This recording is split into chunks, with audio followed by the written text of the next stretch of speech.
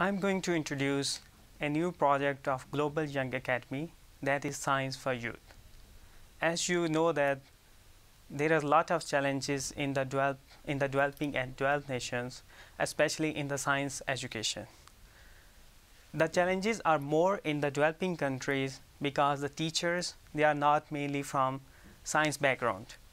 In addition, there is little or no practical work in the science classes.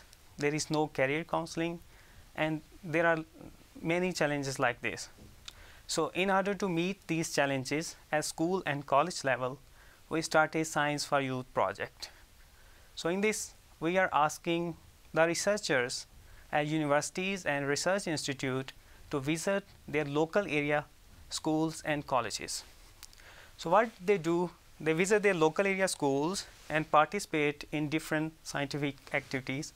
That could be a lecture, that could be career counseling, that could be roundtable discussion, and many other similar activities. Initially, we started this project in Pakistan, and we have 35 such activities. I also participated in 2 of such activities.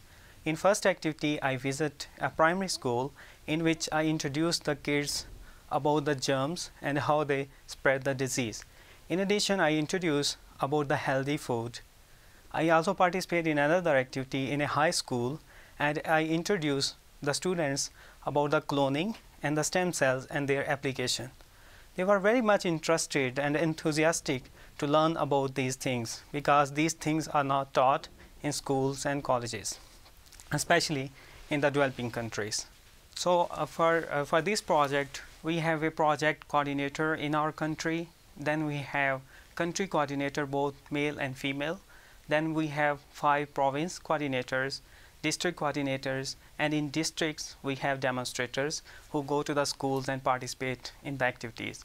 And at the end, we have an activity report in which they mention about the topic, the duration of the lecture, the type of activity, and so on. So this was a project in Pakistan initially, and now we want to extend this project of Global Young Academy and National Academy of Young Scientists Pakistan in different countries. So initially, the researchers from Senegal, India, Egypt, and Iran, they are interested to take this project to their country, and they will have the similar activities.